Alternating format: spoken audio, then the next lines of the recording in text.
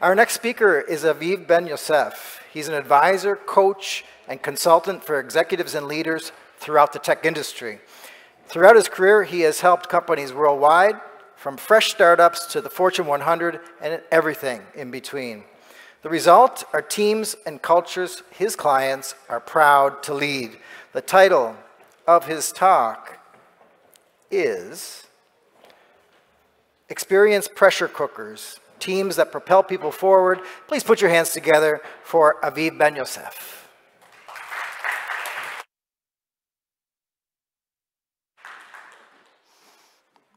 All right.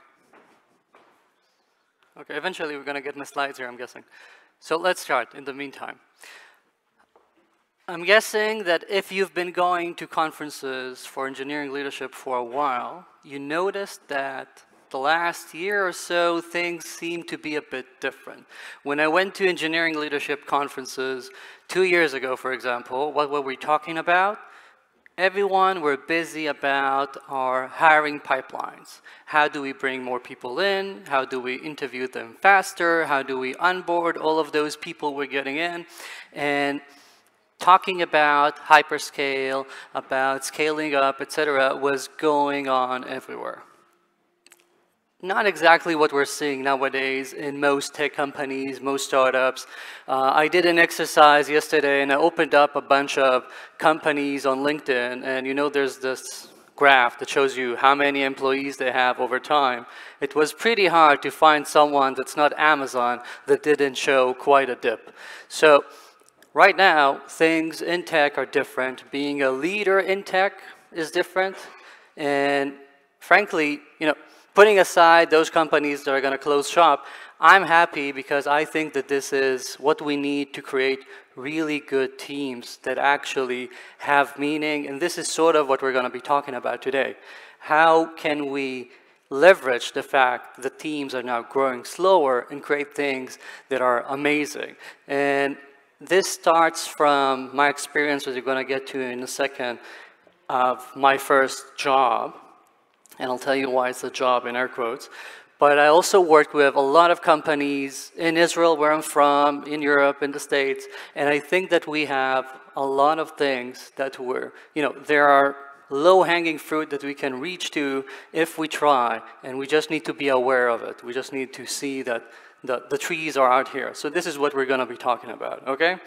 And I wrote a few books about this, but no one likes reading books. I know that even though I wrote books. And therefore, at the end, I'm just going to give you a link to get a PDF of the gist, all right? So let's get going. We need, the effect for flashback in a TV series. Let's go about 18 years back. And I, as most Israelis, had to enlist to the army. Lucky for me, I wasn't a real soldier. I got to be a coder because I was a nerd and they knew that. And what was amazing is that I was 18 years old. I knew how to code because, I learned by myself with books, etc.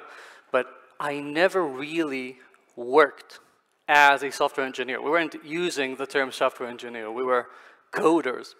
And still, what we were doing somehow worked. We're a bunch of 18-year-olds, and we were doing things that actually delivered results. And more than that, I was at the subunit that's the equivalent in Israel of the American NSA, if you know what that means. However, the States is this, Israel is this. We have a fraction of a percentage of the budget. Everyone at the NSA are like PhDs, and we're a bunch of 18-year-olds. And still, we were doing things that sometimes even for them were amazing.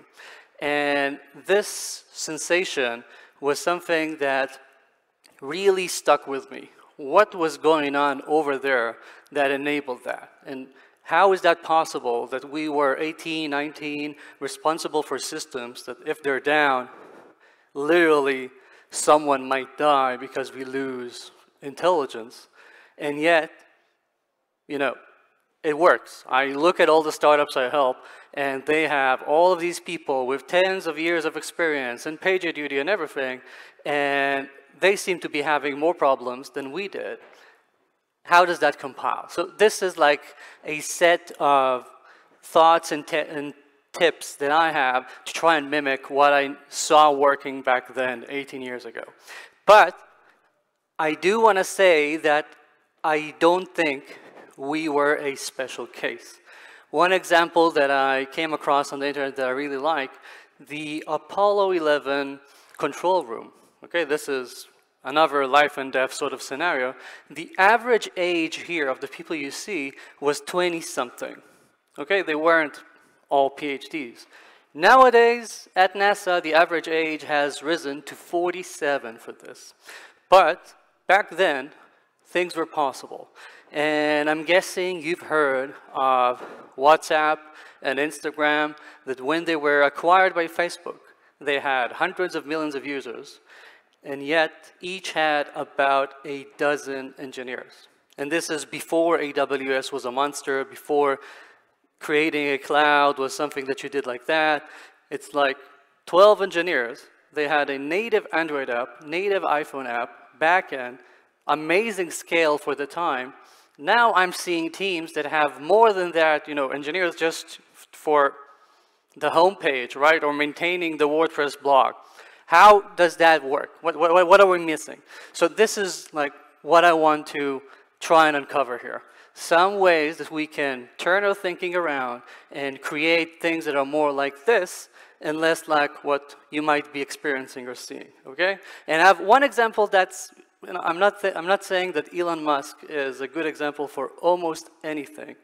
However, you can't deny that, people are tweeting or Xing about this conference right now, even though they have dropped from, I don't remember, to a few thousands to less than 1,000 employees, right? It works somehow. It just goes to show that sometimes smaller teams can achieve amazing things, and the question is, how can we get there? And what are we going to do to create that? Or at least get more of that. Now, what's stopping you right now from being in such an environment where people are delivering amazing results, where people are growing really, really fast? I remember that when I was 18 and I started coding, I felt like a baby that was given a keyboard. But when I was 19, in hindsight, I wasn't that good, but I could see the amazing progress I made. And at 20, 21, 22, when I finished my service and I went to work, I felt like I already knew everything there was to know. But putting aside being stupid as a young person, I do know that the growth was there. We were growing a lot faster than you're seeing around you. So why isn't that happening for most companies? First, there's the problem that we just think that it's not supposed to happen. This is a self-fulfilling prophecy. I have friends working at Google, working at Microsoft, and they know that unless something supernatural happens, they're not going to get promoted before X amount of years have passed. It's like, even if you're amazing at work, no one's going to give you a promotion to the next level before at least 2 years have passed. What does that mean? People work really hard only 6 months before the promotion window opens. They just don't expect to grow, so they don't grow as fast as they can. And this is something that we see all over the place. You hire a junior person, in your mind, someone remains a junior at least for 3 years, you're going to treat them like a junior person, that's what's going to happen. They are not as likely to grow if they see that the expectations for being good at work is that you can keep being juniorish. Second, I think that every manager has this daily battle, constant battle of trying to balance the short term. We need to get results by the end of the sprint because we still have estimates and you haven't stopped doing them since this morning. And you're trying to hit the deadline, show that you're a good manager, that you have an effective team. And because of that, we're not letting people experiment, right? That's why I'm guessing NASA now has people who are a lot more experienced in teams. That's why we tend to give the person who is most experienced with a task to work on that task, right? That's the safe option, that's the fastest option, and what we're doing is we're not optimizing for people's growth. And this is connected to the fact that we are afraid as a culture to have any setback. Like when my kids learned how to walk, if I kept running and moving everything in their path, they probably would never have learned how to walk, at least not until they were like 7. But you realize that it's okay for something to be on the way eventually, and they're going to have to learn how to walk around it or step over something. You have to let people make small mistakes. I'm not saying blow up the website on Black Friday, but let them have these mistakes, have the extra time that it takes to learn, or you're going to create this sort of environment that's just overprotecting them. We're making sure that no one gets offended, no one feels like they are not doing things well enough, no one is to blame for any outage, and we're trying to cuddle people way too much. And lastly, I see this especially with startups that have grown, that we have a lot of heroism. Either us as leaders want to be heroes or feel like we have to be heroes, or you have the more senior core of your startup where those individual contributors are, there's the bad sign and they know that they need to jump in because there's an outage, because there's a bug. You have those people who you can always count on to come in and save your behind. The problem is that as nice as that is, because it means that sometimes you don't have to wake up in the middle of the night to handle a bug, the problem with that is that sometimes what you're getting is that people don't get to experience these experiences, which are amazing growth opportunities. When there's a bug, when you're not sure about something, when you have to do something really fast, you have to learn from it, and you have to find a solution on the spot. That's usually where you grow the fastest, and we're not letting our people get there. And we want to sort of snap out of that sort of thinking. And just so you get a sense, and I'm trying to paint a picture of how that looks, I keep saying to my clients that it's possible to triple impact per engineer, okay? I'm not saying that we're expecting engineers to go clickety-clack 3 times faster, okay? No mechanical keyboard's gonna do that. You're not gonna send them to touch typing school. That's not tripling impact. Tripling impact is about creating a team that delivers results a lot faster. And we can see teams that are small that get more results than bigger companies. Even personally, when I used to be a freelance coder, I would go to startups for 2 days a week and charge them a lot of money. And I remember one time the CEO coming and saying, "How is this possible?" And the VP of engineering said, "He's doing in 2 days more than a full-time employee here does in a week." And was I amazing? A bit, but I wasn't, supernatural. I was just focused on doing what really mattered. And that's the tripling of impact that we want to see. And first of all, one example of how we got there in a company and how it looked was with a company that had a stellar product. They had really, really good people, and yet they were moving so slowly. And I came there, tried to see what was going on, and everyone were talking about, no, we need to make the handoffs better. If product have better specs and they hand off those good specs, we're good. Or we're not handing off the features to QA good enough, or the handoffs between front end and back end. And I came to a point where I told them, okay, the next person who says handoff is going to have to put some money in the jar, because that's not how we work with our peers. And this relates to previous talks here today, that at the end of the day, if you're working closely with someone, if you have a lot of throughput between teams, between professions, between roles, you want to stop thinking about getting to a point where things are amazing, because people are not APIs. We're not trying to minimize any little communication. We're people. We need to be okay with things not being perfect. You're not working at NASA, and you can allow the spec not to be perfect. And this little tip, literally this is not something that I'm just saying on stage, literally this helped that company ship 3 to 4 times faster. That's what their VP of product was saying when he didn't know I was there. Why? Because all of a sudden, processes became easier. People stopped fighting about, no, you should be doing better. No, you should be giving me better specs. They just started collaborating. Magic, right?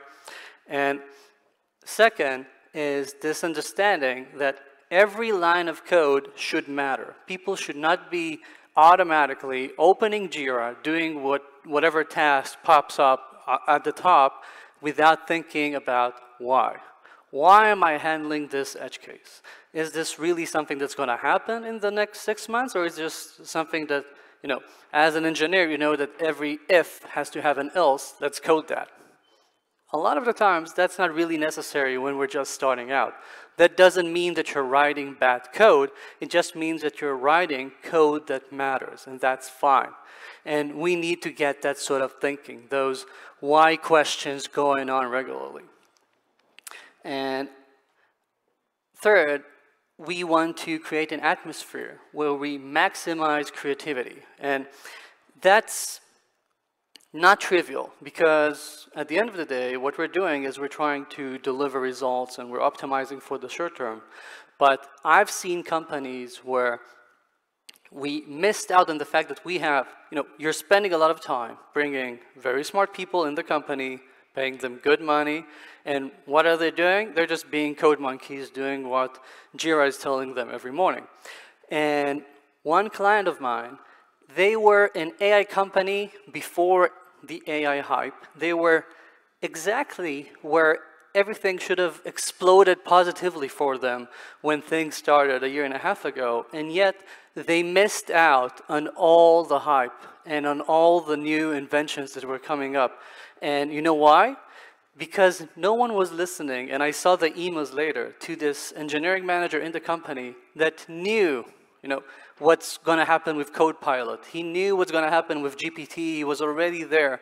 He was trying to push exactly for these changes in the strategy, and no one was listening because, no, we don't have time to play with that. Do what's on the roadmap. And 6 months later, when that happened, and he showed those emails and how he was ignored, people were like, the facepalm gifts and everything, that's what was going on. And once we stopped that, you see teams where amazing ideas, not always, but more often, bubble up, and you get to see how people's brilliance is actually used.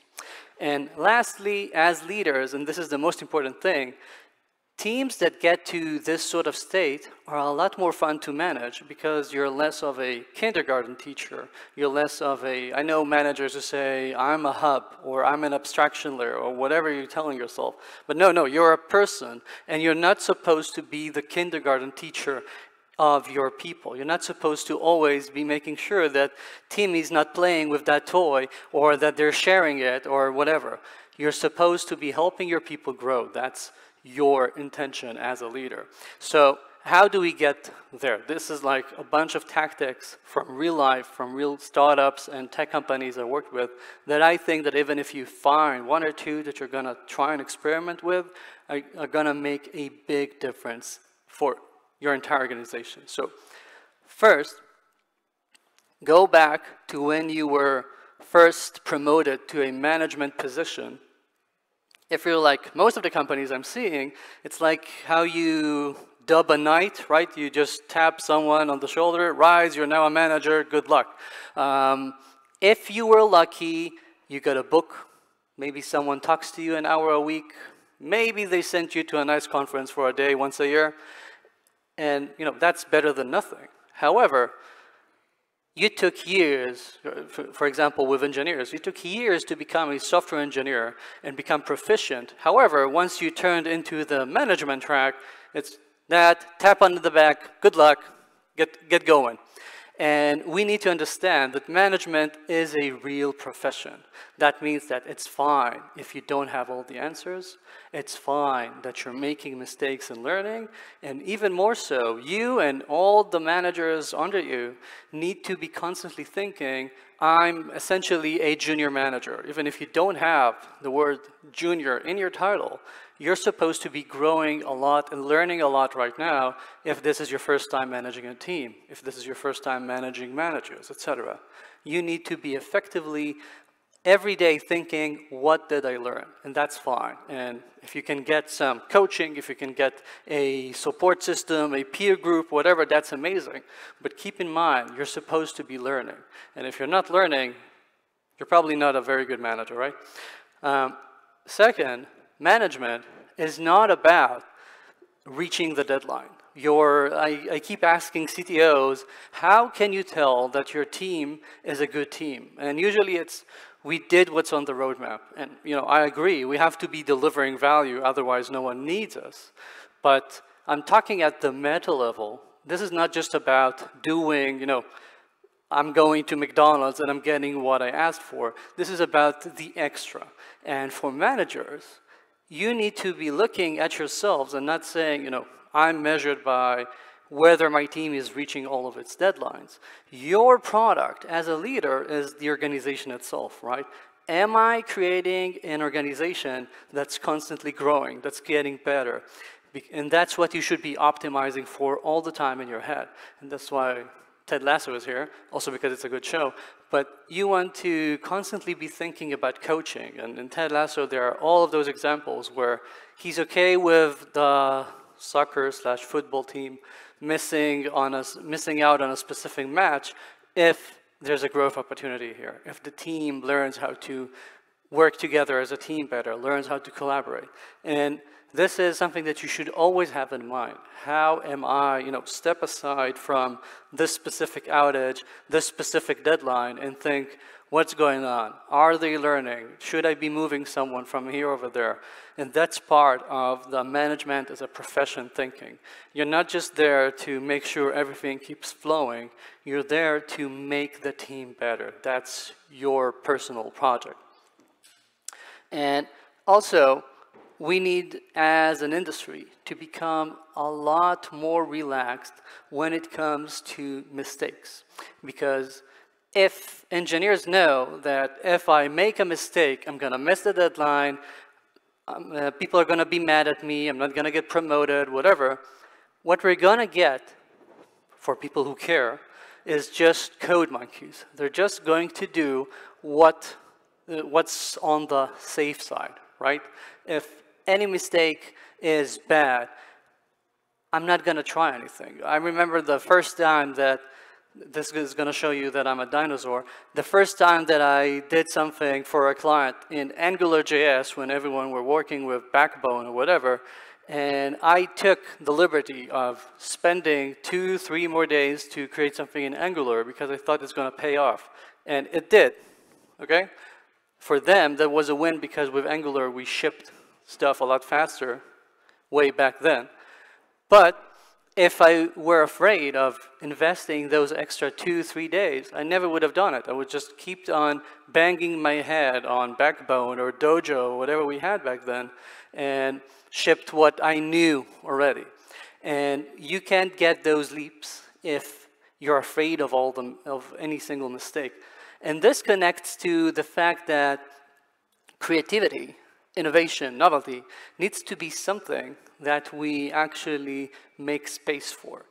All of you, I'm guessing, have a hackathon, good on you, but I keep saying that hackathons are like a hack. They're like a cage for creativity, because what are we doing?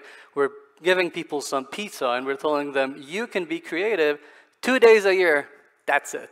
The rest of the time, just do what product tells you to do. And again, brilliant people, good money paid, we're not letting them use their brains. We're just making them do what one person wrote in the specs, or just specifically what came down from management. Where's the innovation? Where's the edge that every single person can give? When I was a soldier, again, what was amazing is that we could inject ideas that we were learning or seeing somewhere easily. Okay, maybe a bit too easily. I accept that reining in a bunch of 18-year-olds is not always easy, but sorry, this is for my mom. But what you really want to see is that people are okay with bringing in their own edge, thinking about things and seeing how can we show that I'm a human being. You know, each one really is a snowflake when it comes to your ideas. And I want to get that. I don't want to get the prima donna attitude, but I do want to get people who are actually trying new things. And this is something that we can get if we make the room for those little mistakes and if we teach people what innovation really matters. This is something that I have a huge spiel about. I'm not going to get into it right now, but again, the QR code at the end will give you a PDF from my book specifically about innovation in R&D, about creating, I call it intermissions, some people call it innovation weeks, sabbaticals, whatever, and how we can really push for a lot more innovation in R&D with stories from real companies worldwide. Check it out later. But this is also something that I think we have to be okay with. We have to expect people not just do what they're told, but do things that they think are good opportunities. There used to be, I think it's from the Austro-Hungarian army, used to be a sort of an army decoration given to soldiers who did things they were specifically told not to do, but it turned out to be a good idea. And I think that this should relate to that. If someone goes and tries to do something with AI and we create an internal tool that helps people, that's amazing, right? I want to see more of that. And people nowadays don't have the opportunity to do that. If we just missed the hackathon that was 3 months ago, I have to wait 9 more. Right? It doesn't make any sense. And also, I think that we need to create atmospheres that push people faster. If we do all the things I talked about, people are going to be growing naturally going to be growing faster. But we can also step it up. And that's by learning how to bring in juniors with the expectation of seeing them level up, you know, like a Pokemon, a lot faster than you're used to.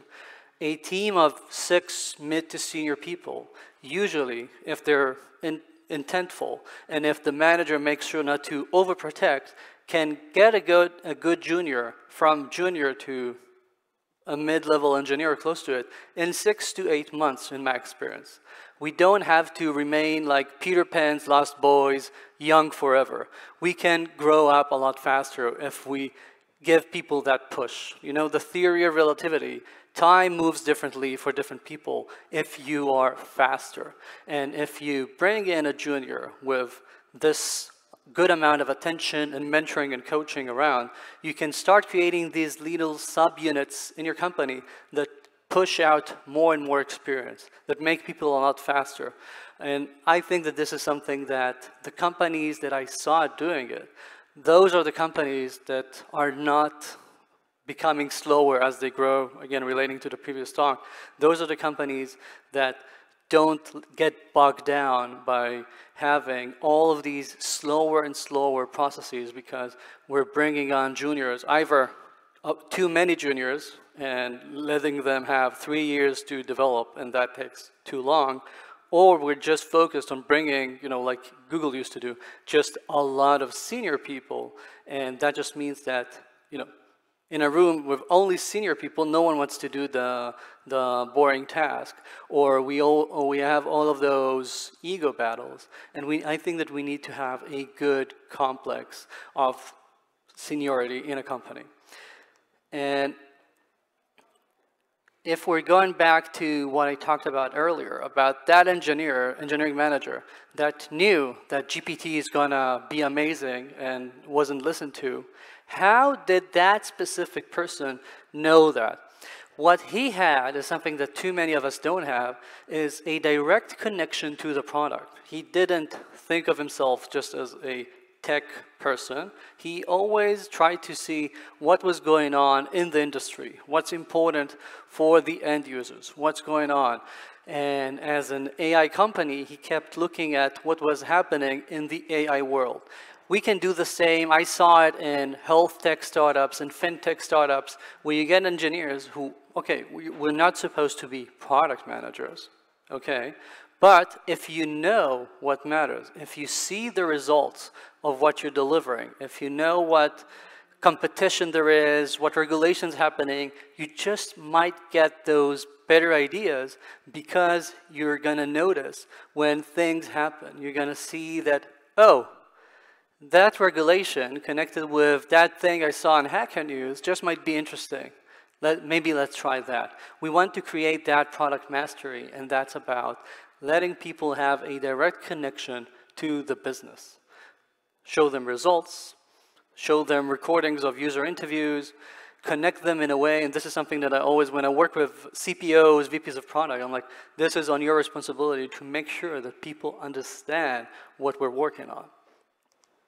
And two more things before we wrap up. Stop creating teams that are too much like Downton Abbey. If you saw it, you know, there's a servant in charge of the shoes, in charge of the buttoning, in charge of that, and we kept splitting up every little role to make sure that everyone gets their own little responsibility. And I'm seeing startups and companies forming as they grow where, okay, you're a senior, you're going to be the front-end lead. You're a senior, you're going to be the back-end lead. Senior number 3 is looking and saying, hey, you just split up the entire world for our team. What am I supposed to be doing? And this is because we're creating these zero-sum communities. Seniority doesn't mean that you have to be in charge of this thing from now on and forever. It's perfectly fine to create seniority in ways of you get to be a feature owner this time, or you can try leading this little sub-team for the next quarter. Those sorts of experiences, growth opportunities, are also ways to create these seniority-inducing opportunities, creating this experience pressure cooker if we're not too focused on handing out titles and responsibilities, but instead teaching people and handing out growth opportunities. How are you going to grow? What are you going to do differently this quarter? And we're expecting to see people grow, again, in 1 quarter, 2 quarters, 3, and not 1 year, 2, 3. And the last tip, being Israeli, I have to talk about that, is chutzpah. Americans say chutzpah. It's about speaking up. It's about not being afraid to tell people when they're wrong, when you have a better idea, when your boss explains something and you're like, we already tried that a year ago, why is this again on the roadmap? And this is something that is critical, and as companies grow and you have more of these hierarchies, it becomes a lot more intimidating if you're not constantly thinking about breaking down the barrier of speaking up. I remember when I was a 19-year-old, I was a corporal in a room with a lieutenant colonel. There was war going on. We had to decide about how to do something. The lieutenant colonel was saying, okay, this is how we should do it. I already did it in the past. And I was listening. I'm like, no, there's a better way to do this. Hear me out. And I just said my way. And no one was angry. I wasn't supposed to go up the chain of command. It's going to take us 2 weeks. I just spoke up. People are listening, saying, yeah, that makes sense. Let's do that. And that's it. And, you know, on the contrary, I didn't get any pat on the back later, like, oh, wow, you spoke up. That's just what was expected. That was the culture. Egos aside, if you have an idea, speak up. If something's not clear or it doesn't make sense for you, speak up. I have even a stupid sort of example that all of you experienced, maybe this week. You're on a Zoom call. The person talking is has sound problems for a minute. No one says anything, right? Because you're thinking someone else would have said it if it wasn't just on my end. A minute passes, the meeting continues. No one knows what that person was saying. We're not saying anything. We're just, nodding along. This is about chutzpah. Someone's remarkable stops working in the middle of the talk. Let them know so they can fix it. We want to do that, so we speak up. We're not afraid of letting people when a mistake happens or when I have an idea. And this is how we really short-circuit a lot of useless work, a lot of waste. We're talking today a lot about waste and creating features that are necessary. This is what we want to do. And to sum all of this up, the lesson that I keep telling my clients is that we want to see slow and steady progress when it comes to the shaping of your organization. No one day reorg, no one day offsite is going to fix everything. That's never the case. You need persistence. And if you get that, and if in your mind you're focused on, I'm going to do my reps every day, I'm going to work out every day, I'm going to try harder every day, you're going to see how things get better and better and better in a year. And that's like the magical manager for me. Someone who doesn't look for the quick win, but knows that every day I'm gonna try and let them make mistakes a bit more, even today. Even though yesterday it bit me in the ass. I'm gonna keep trying, I'm gonna let them have more opportunities because I believe it's gonna pay off. And if you have that, it's gonna pay off. That's it. Thank you.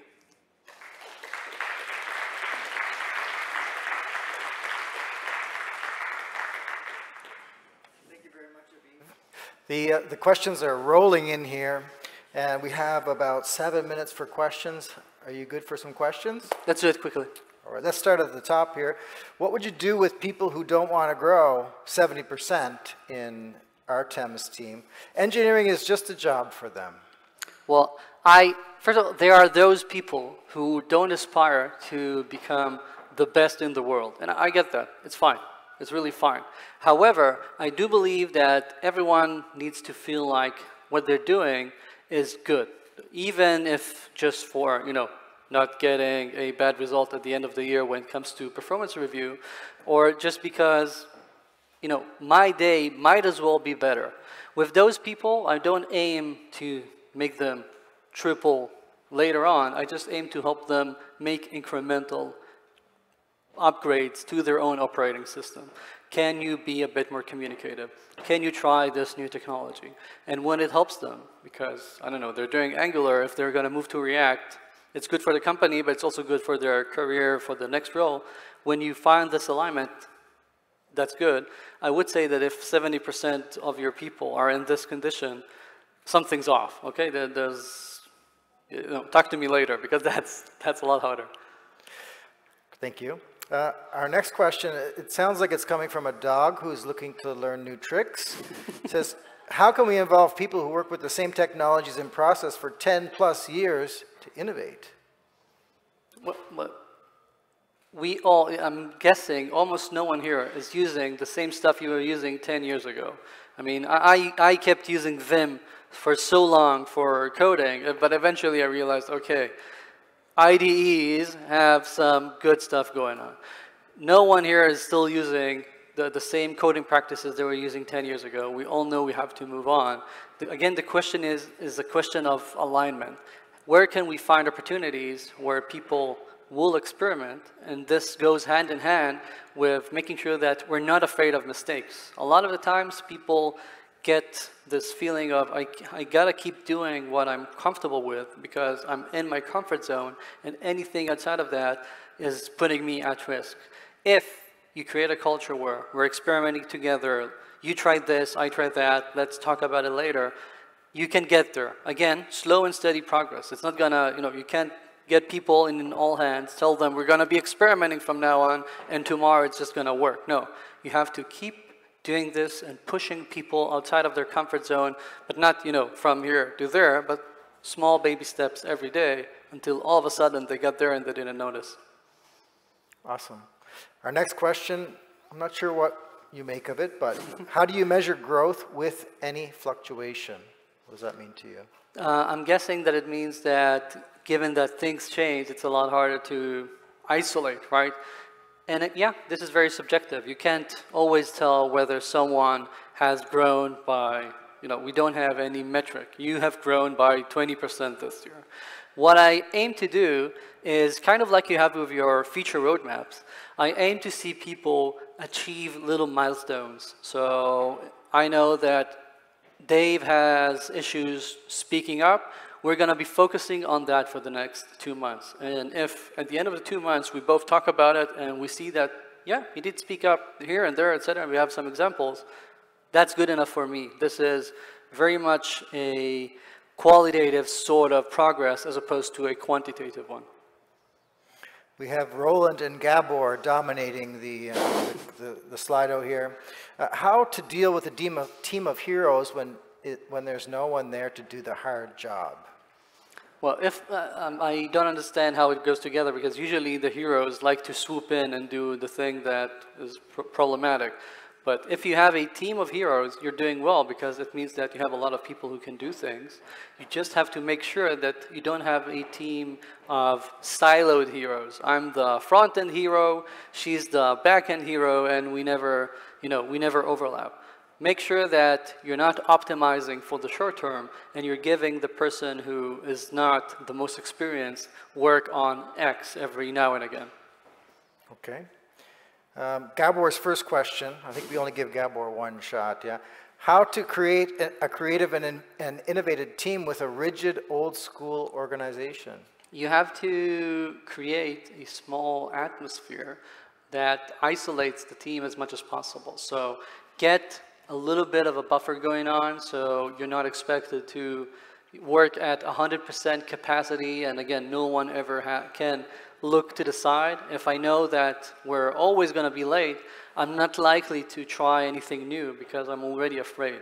But if you get a little bit of a buffer and you start getting results, that first time that someone has a good idea that saves us a week, that helps someone internally in the company, that helps customer success answer emails faster because you integrated some AI tool. Once you get 2, 3, 4 of those going on over 2 quarters, 3 quarters, etc., you're going to get that extra attention. And this is the slow and steady part. You can't make the organization go, oh, yeah, sure, go ahead in a day. You have to show the results first. You have to show that what you're suggesting can actually help. And that's how you will eventually get the extra leeway to try more things. Great, thank you. Angela Baby has a question. How do you know if your organization is constantly growing or not without delivering? So you have to be delivering. If you understood anything else, as I said, delivering is the basic. It's like I went to McDonald's and I got what I ordered. It has to happen, otherwise there would be no McDonald's. The growth of the team is something that we as leaders have to see in addition. You can't just say, oh, it's the end of 2023, we got everything on the roadmap, or 80% of the roadmap, I'm happy. Look at your team. Think about every single manager and IC and think, how much did they grow? How different are they from how they were when 2023 started, for example? And can you see that you have a team that's growing, or what I call a team of Peter Pans? They're always stuck and remain juniors forever. You want to see that constant growth. And this is, again, qualitative and not quantitative usually. Okay.